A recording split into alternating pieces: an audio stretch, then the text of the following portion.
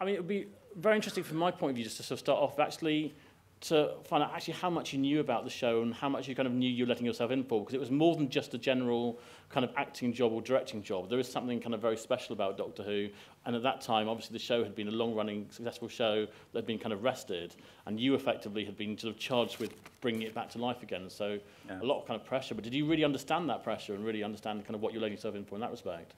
Well, yeah, yes and no, really. I didn't. I mean, I don't know. I mean, I'd seen them when I was younger, obviously, and enjoyed them. And then I got this call out of the blue, and I thought, yeah. I mean, I didn't know, and I was slightly worried about how the Americans were going to respond to it, because they didn't know it at all. So that was the main concern. But how long before we shot would you have been approached? What, a year, 6 months? No, I think we shot in the Jan, didn't we? This must have been about the October. Oh, wow. It's very quick. Yeah, it's very quick. But God, that's like actors. It's really 11th hour. It's just on a plane and out, you know. Yeah. And I think we came back home for Christmas. Well, I did anyway, and then we all met in the New Year, didn't we? Yeah, we started in the January. Yeah. Yeah, I think so. I didn't realise that. So it really is. Yeah, it was pretty quick. Really quick. They suddenly. So there's no prep as such for you. That's it. That you. Yeah, I think I had about 8 weeks prep. Yeah. Which was you know, and they'd started building the sets, and they still hadn't got a director, which was a strange way of doing it. And but that's what happened anyway. So I went out to Vancouver and started looking around. And did you actually kind of do anything to prep in terms of looking at old episodes or revisiting in any way, or did you go in with a very kind of fresh mind? Just went in with a very fresh mind, because I just didn't have time. It was like hit the ground running, really. So I just started. And I think what you have to do with any script is look at what you've got and tell that story, you know, not to hark back.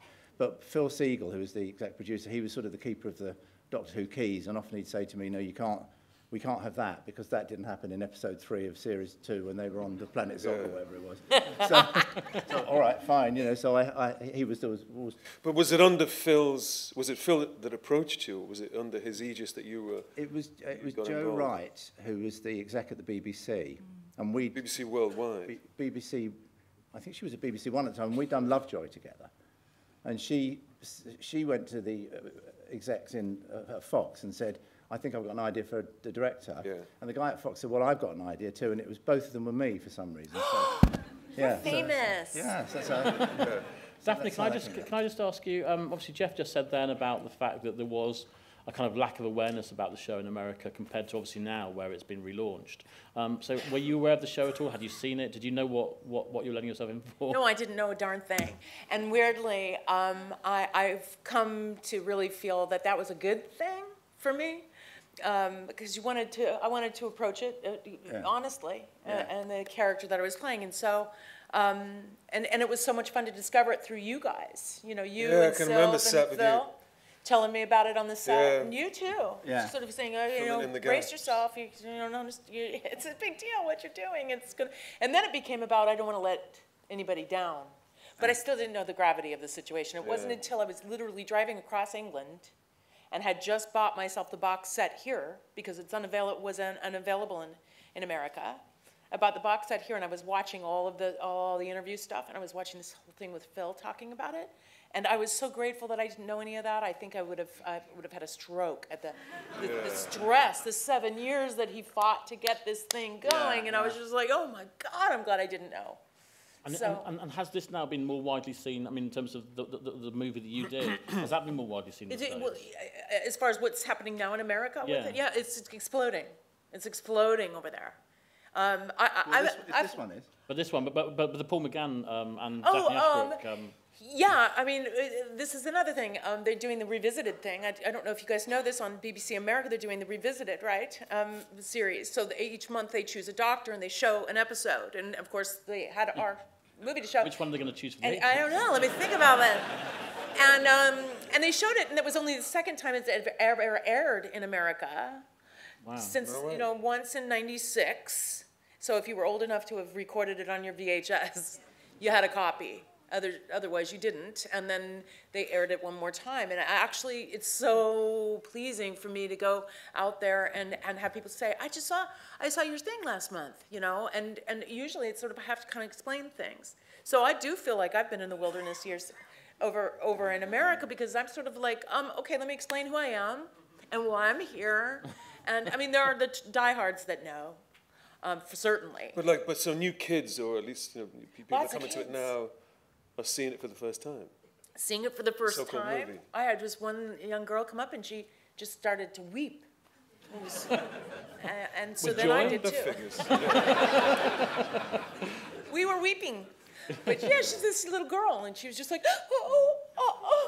And it was just like, oh, it's all right. It was so cute. And so it's all starting to catch up. And But I remember distinctly, we sat there with Sylv, yeah. just trying to give you a potted history. Just off the set. And I still didn't get it. The last 30 years or whatever it was, Yeah, I'm still catching up. I will always be catching up. You will join the club. And Paul, from your point of view, I mean, there's nothing the British media loves more than speculating about who is going to be the new Doctor Who.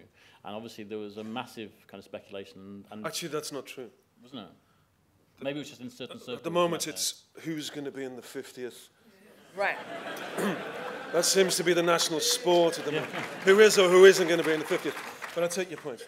But in 6 weeks' time, that will all be forgotten, won't it? Indeed. Because 50th would have been gone. They'll be on to the Christmas one then. And Yeah, exactly. but from your point of view, obviously, eventually, you did, you were revealed as being the new Doctor. But your agent is Tegan from the Fifth Doctor, Janet Fielding, or she was your agent.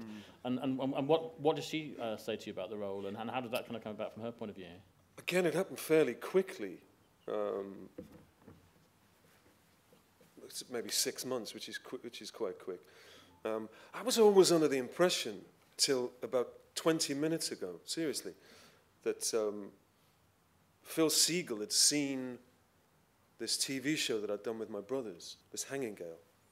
Because of the way that I was dressed, and I had this long hair, and it was this 1850s, 1840s priest in this thing. Because Phil had told me that, he said, that's when I knew. He said, that's when we started to chase you. And that was 94, so that was the year before. But I was just told backstage that no, it was 3 years before. Anyway, yeah, but I can't compute. But I've always believed that that's what it was. And Segal then got in touch and said, come and... I know he wanted you right from the start. Yeah. I had other ideas, of course, but... And so had he. But anyway, I got a call and to go and meet John Hubbard, who was doing the casting, and read with John. But so did my brother Mark. So I was under the impression that Phil actually couldn't tell us apart. So we both auditioned. You can find these auditions now on YouTube. Can you? Yeah, you can see them. Was I there? Was I there? You weren't in the think shot. It was just on him, but you might very well have been. Was he there? John. Or was it just Phil? No. Sorry, what was the question? Was there a question? The new question is, in terms of obviously shooting this, which was kind of standalone, but also was a kind of pilot in the sense that it could have been picked up. It was a pilot. And did you? I mean, had you signed up for more if it had been sort of greenlit, so to speak? Yeah, the standard contract for a North American pilot, I think it's probably still the same now, isn't it? Even to shoot a pilot as a performer, you have to sign a 6 or a 7 year contract. So you're kind of making a commitment in that sense to actually be with the show, and obviously it's Vancouver. You are, and the commitment in a sense is one-sided, because if the pilot doesn't get picked up, you're out on your ear, Right. as happened in this case. But no, it's 6 or 7 years, and I'd never signed such a thing before. I don't know if you've ever done it before. I have done a number of times, yeah. So I mean, it's slightly in the abstract. I mean, the pilot might go for 6 months, it might go for a year, but you're with it for the duration anyway. But we signed these contracts. You did. I don't think anyone else did. I certainly didn't. Yeah, I had to. I remember talking to you at the time about where you were talking about where you're going to live and if it happened in Vancouver. Yeah. Do you remember? We sort of... Well, that's the thing, presumably, isn't it? Because if you've got a young family and you've got to think about school and all the rest of it. Yeah, the boys were little, 5, 6 years old. And despite, and we shot this thing in Vancouver, which is a nice city, a good place to work. And we were looking at schools and houses in the bay, that kind of thing. So in that, in a sense, you're kind of, you have to do it because it may happen. But also I think we all were fairly au fait with the likelihood, the probability actually was against us. Most pilots don't get made or go to series anyway. I mean, Sorry. no, and we were right in this case, but that's how actors tend to live, you know. And there was this decision to bring Sylvester McCoy back in to kind of pass the baton over to you, which on one hand obviously completely fulfilled the kind of the fans' kind of, you know, sort of loyalty and so forth, rewarded them. But on the other hand, it could have ended up being kind of confusing. I mean, how did that go down from the American audience point of view, Daphne? Did that confuse people, or did they get it? Did you understand about the regeneration? Well, I read the script, you know, and I was fascinated, and it certainly explained, you know, what I started finding out about it later, which is why, how come there's so many different, you know? But when I read the script, that's what sold me. I was excited as can be by that. I mean, I knew this was something different. And then as I learned more and more, I understood it because of the regeneration. Yeah. Plus, my favorite part about that is that I got to meet Sylvester McCoy, who I love so much and adore. And so that gave me a chance. And, you know, he's always entertaining, isn't he? He was there playing his spoons and oh, yes. Give him some spoons. That's a euphemism, incidentally.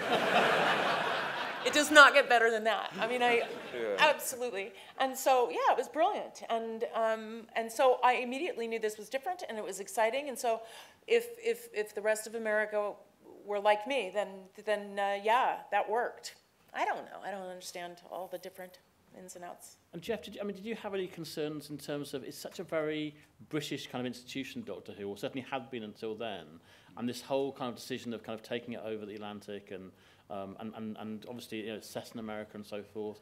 I mean, did you have any concerns, or were you just thinking this really is a completely new show and that's the way you have to deal with it?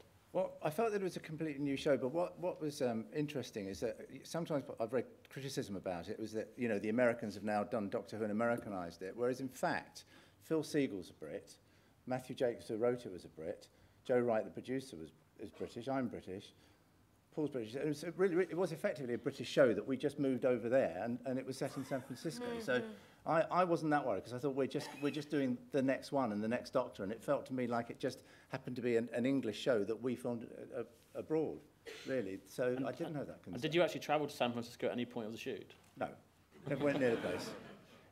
There are a few shots of San Francisco which were library shots, or I think we may have sent another camera up there. I can't remember now to do a few bits and bobs, but it was everything was done in Vancouver.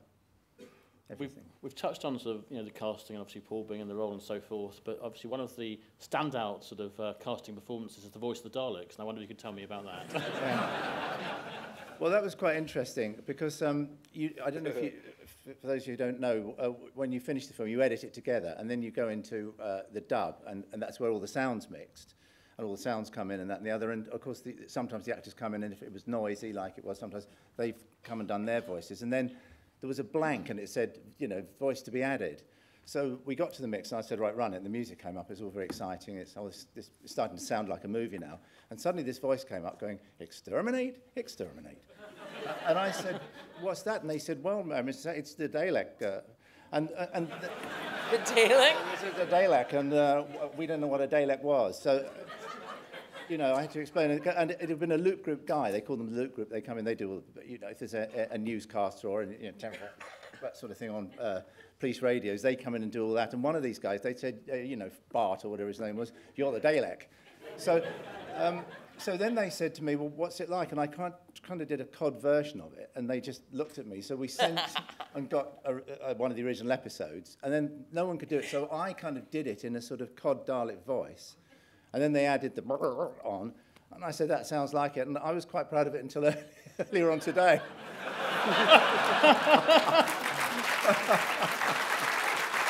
Smackdown. Yeah, what he said. It was terrible. Thank you, Marcus. He's still here, yeah, I can see. Yeah. So if only Nicholas Briggs could have been there. Yeah. Yes. So, Daphne, from your point of view, obviously, you know, there's one scene that takes place in the hospital, obviously, with you being a doctor and so forth. And do you actually kind of go and research stuff like that? I mean, you know. Yeah, no, I didn't have a lot of time for that. I really didn't. They did have someone on the set, though, advising, someone who knew what the heck I was doing.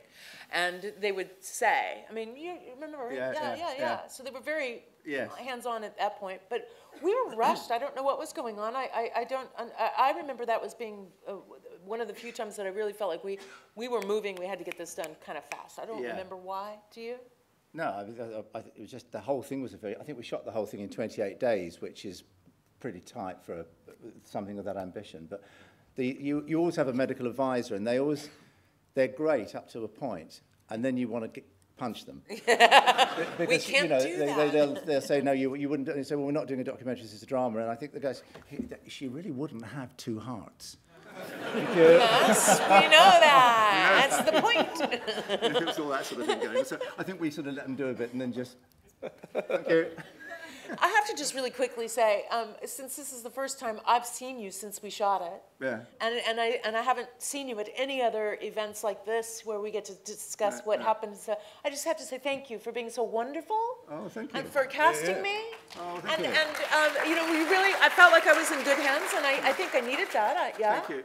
And so thank you. Well, thank you. That's very nice. And it was a lovely set to work on. I had the best time with these guys. It was just wonderful. You know what? I feel like Scylla on Surprise, Surprise. I've reunited you, is what I'm saying. I remember there was one time when we were outside doing that sequence outside where they first kissed, and Paul said, what does all this mean, you know, and about time, we've got to turn back time. And I said, I don't know, but if you say it quickly...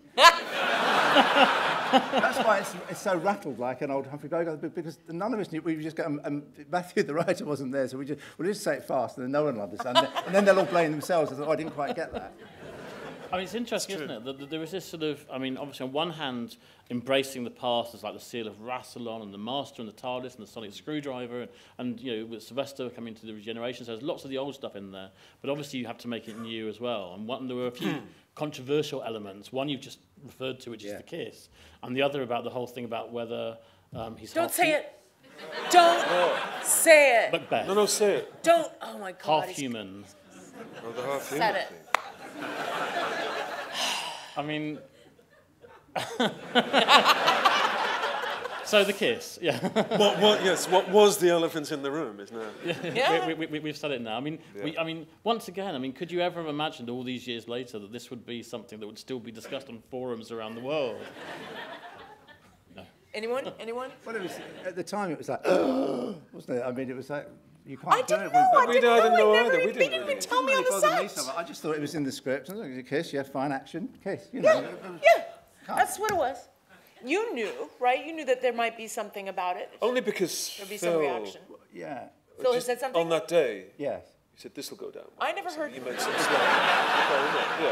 something elliptical, but other than no, I didn't know. I didn't realise you couldn't do it. Well, you See, guys if he left me in felt- the if he dark. felt it was- if Phil felt it was all right. It felt because he was so, Anyway, they're doing it now, aren't they? was Everybody so does it. hysterical Yeah, right? about, Everybody does it. you know, We were trendsetters, Yeah. pioneers. yeah. We cut the other scene, didn't we? The bedroom scene. We cut. I thought we cut it rather well.